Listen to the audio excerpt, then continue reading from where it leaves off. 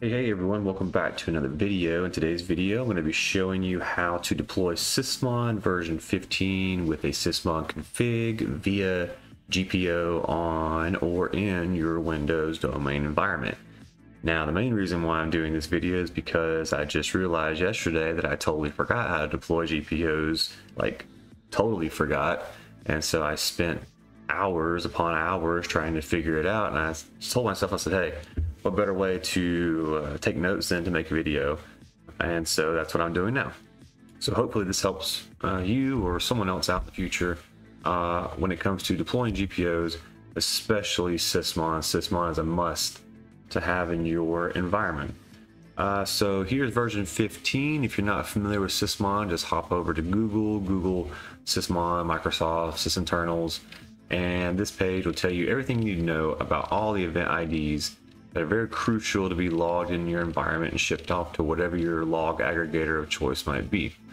Now, also, you will need a Sysmon configuration file to be a little bit more granular at what you would like to log and what sort of metadata you want to be logged with it. So here I'm using Olaf Hartung's Sysmon modular config. I'll drop a link down in the description below once I'm done. And it's very configurable.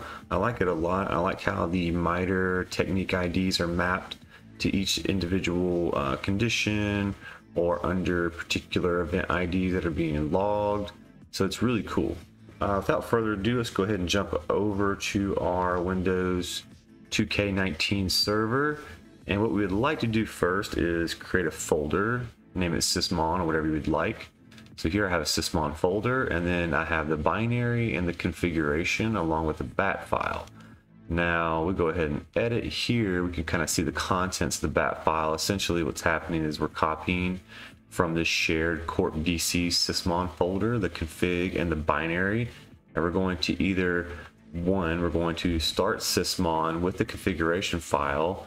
If there is one if there is a Sysmon binary located on the endpoint, it's going to say, hey, if it's running, start Sysmon, SC start Sysmon. If not, we'll go to install, which is we've already copied the binaries over, and then we'll start installing with our new configuration, and we'll accept the EULA there. So that's pretty much what that bat file is doing. And so we'll have this shared folder. So what we want to do is we want to create a user group. Now we can go over here to tools and look at Active Directory users and computers. And the main reason why we're wanting to create this new group is so that the share folder has the correct permissions that we're going to lay to our GPO, right? So we'll go over here, right click, and we'll do a new group. And we can call this group, I don't know, tool group, right? Or tool deployment. Yeah, that sounds cooler, right? So tool deployment. So here's our group tool deployment right there. And let's go right click again and properties.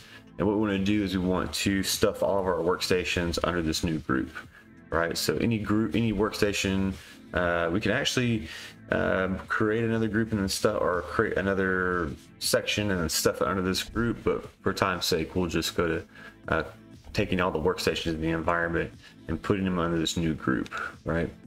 So we go to members, you see we don't have any, right? Now this over here is our dev worker. Here's our IP. As you can see, we don't have any Sysmon binaries on this endpoint running at all. No Sysmon services. So we want to make sure we put dev worker under that new group, okay? So that it takes effect. So go over here to add. Here's our object types. Computers aren't checked by default, so you make sure you just want to check computers, and you can search it for however your workstations are named in your environment. Here's Corp CEO, DC, HR. As you can see, dev worker is not in here, so I have to go back and add dev, and here we have dev worker, which is now under our group as well as with the other workstations. Okay. So we'll click apply and OK, and that's creating the group. So we'll go ahead and exit out of here. And what we want to do in this folder is we want to share this folder with that group, only that group, right? Give them read permissions. So here, I don't know what that is. Let's get rid of that. So here you have administrator. But let's go ahead and add, let's see here, tool. Let's go ahead and find them. So tool, the tool deployment. All right, so we have that group. They're read only. Good to go. We shared that. Done. So now our tool deployment group is shared, has that permission for that folder, the read only permission. And now we need to go over to our GPOs, right? So you go here to tools and go to group policy management. And here I've already made the GPO, but we'll go ahead and walk through it, right? So first things first, we want to click our domain and then right click and create the GPO and then name it what you want to name it, all right?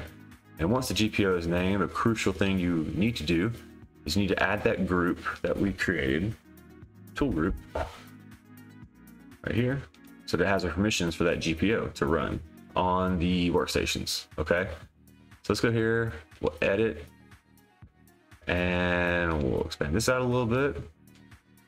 And here in the computer configurations, we want to go to preferences, control panel settings, scheduled tasks, and here we already have a scheduled task, right?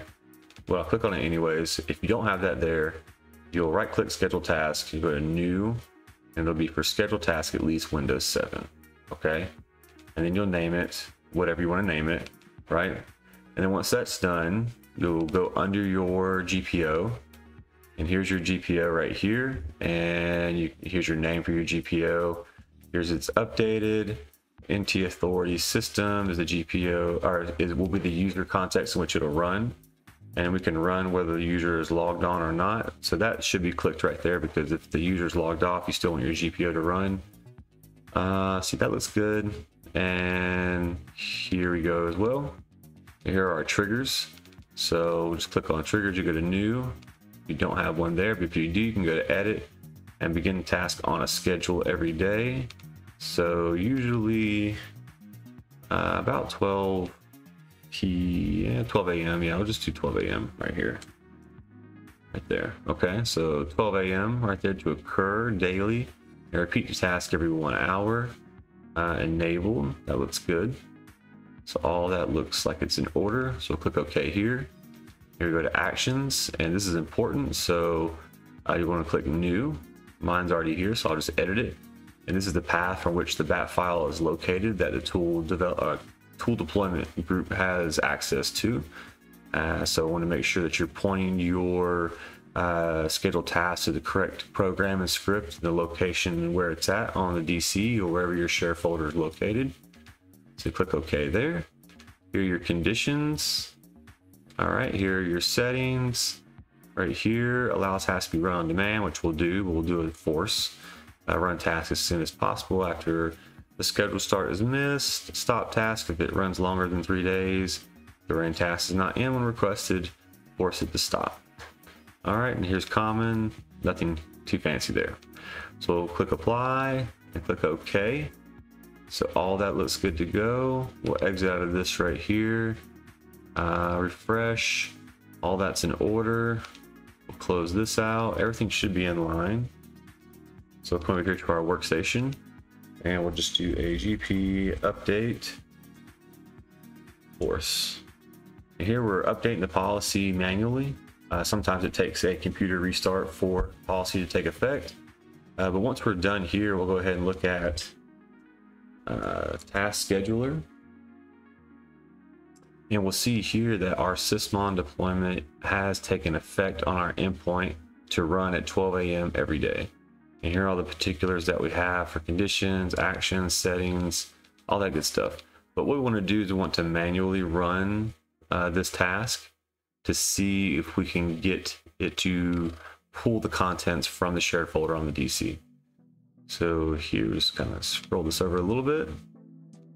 All right, so now we're running, and we should be able to see here in just a moment if our contents are pulled over. And it doesn't look like they are, which may require a reboot of the system. Let's just do a refresh here. These are all the things about this is Either it runs, I don't know why it does this, but yeah, so no problem here. We'll just do a quick reboot, restart here, and while that's restarting, just ensure that everything is shared properly on here. Here we have sharing, share, tool deployment, that's good. Just make sure everything's in line, advanced sharing, permissions, all that looks good. Let's see here. Let's remove that and add. While the computer is rebooting, tool deployment, okay, read only, apply, got you. Apply there, okay. And if you didn't see that, that was under advanced sharing, permissions, found the group, looked for it, I gave it the read permission, clicked OK again, and close. And let's just take a look one more time at our users group. Make sure our workstations are under there properly. So check, double check. Here we are. Here's our members, dev workers there. Okay, everything looks good. So let's start our RDP session one more time. 1 second.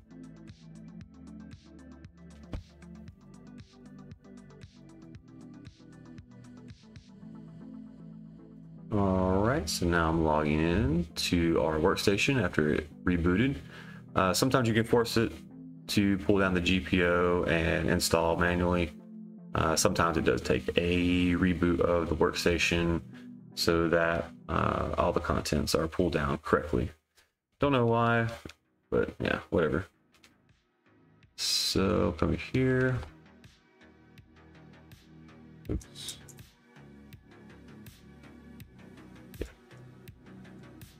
All right, that looks good. Nothing there. Let's see here's query real quick. All right, nothing there. So let's go ahead so we can run this task one more time. And we'll pull up task scheduler. There's that. And here's our Sysmon task. And we'll just go ahead and run this. We can see that it is running. Go ahead and clear the screen. All right, there we are. And you can see here that our Sysmon binary is pulled down along with our Sysmon config. And we'll go ahead and see if the service started correctly. And boom. We now have a full working GPO and our enterprise environment logging Sysmon. And if you want to just double check whether or not that's working properly, you can come over here to Event Viewer and go to Windows Logs. See here, Applications and Services. And we'll just go ahead and expand that out real quick. Oops, looks like it got stuck. No, it froze on me. Don't do this to me, no. Oh, probably because it takes so long to expand the application services and logs. There's like a bajillion things that are there. Microsoft, Windows, and let's go down to, scroll this over a little bit, to Sysmon, and here it is, Sysmon operational. And here we have all of our event IDs. Looks good. Yep, so hope you guys enjoyed this video. If you haven't checked out Sysmon version 15, go ahead and check it out. And if you have any questions, leave a comment below. I'll drop some links and hope to see you guys in the next video. Take it easy.